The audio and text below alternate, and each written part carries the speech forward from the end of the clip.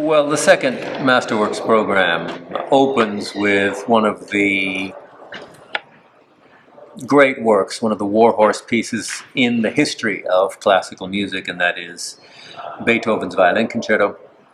Beethoven had already written some of his most revolutionary works. When you listen to the Beethoven Violin Concerto, you feel as though every single note just naturally has to flow from what came before. It is so gorgeous and so beautiful. It's inexorable. One of the most beautiful slow movements of any concerto. And we have a terrific violinist coming, James Ehnes, one of the great solo artists in the world today.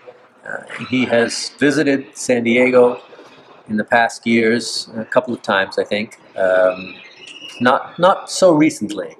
It'll be great to have him back. He is just a stunning musician, a stunning violinist. You hear phrasing and speaking and singing when you hear him play.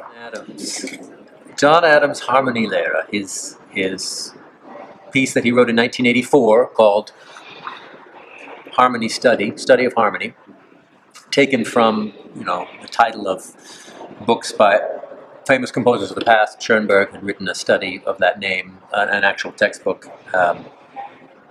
In 1984, John Adams faced kind of a daunting task. Today we think of John Adams automatically as one of the pillars of American composition, of American minimalism in composition, that whole style of music.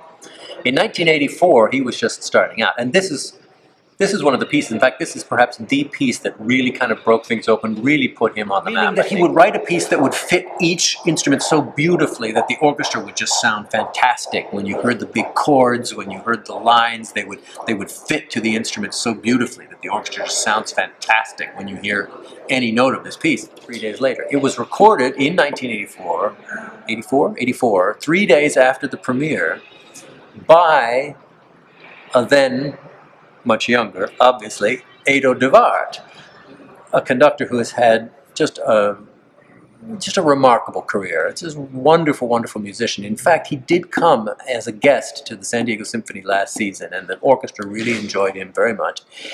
He's a wonderful musician. He gave the premiere. He has recorded that piece. He made that recording. He's made it, I think he's made more recordings of it since. And he will be our guest conductor for Masterworks 2, coming to play that piece. So, and of course that piece really broke on the world. People listened to that recording, and sort of it was a new era in American music was sort of being launched.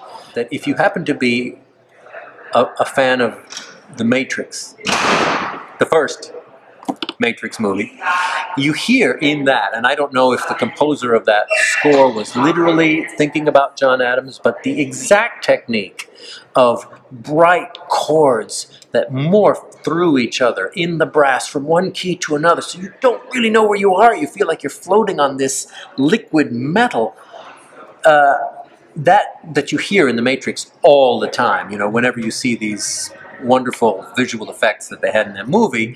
Well, John Adams did that in this piece in 1984. And if you come and you listen to the first movement of this, if that's what you know in culture, you don't know this piece, but you know The Matrix, you're going to suddenly think that you're listening to that music.